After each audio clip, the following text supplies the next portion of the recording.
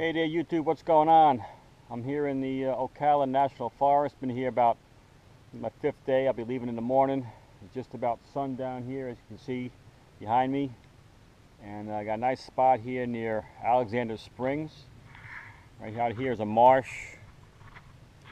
I don't know what the distance across is, but I found a nice four-wheel drive road that someone cut through there. And it goes all the way around the marsh area. So I made a nice, I'd say it's a good 2-mile loop around the marsh. So that made for a nice place to walk. So I walked that a couple of times. And 2 miles away is Alexander Springs, which is 72-degree water year-round. For a few bucks, you can go in there and go for a dip in the water. And they got showers and a concession stand with some groceries and stuff like that. Well, not groceries, but chips, sodas, snacks, stuff like that. So it's been a great spot. Really loved it here, but it's time to move on. My campsite here.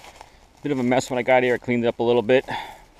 Took the trash to the over to the springs and threw it out in their dumpster.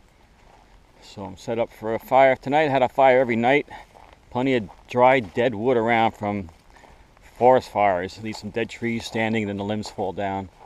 So I cut a bunch up today, and I got a pile of wood for tonight. The fire is all set to go. All you need to do is put a match to it, and that'll flare up. And I'll just sit here and relax tonight. So it's been great. I have some still photos I took. I didn't do too much videotaping because things are far and wouldn't show it well. So I took a bunch of stills. I'm gonna try to string them along after the video and show them to you. Get an idea what the place is like. Nice spot. I'll come back here again. Nice to have the springs right there and the showers to use. Behind me got the oak hammock. A lot of oak trees. Got the palms and the underbrush. Small oaks. And out that way you had the marsh. At night you hear the gators. I guess it's mating calls going back and forth throughout the marsh. It's pretty cool to hear at night. Weather's been absolutely perfect.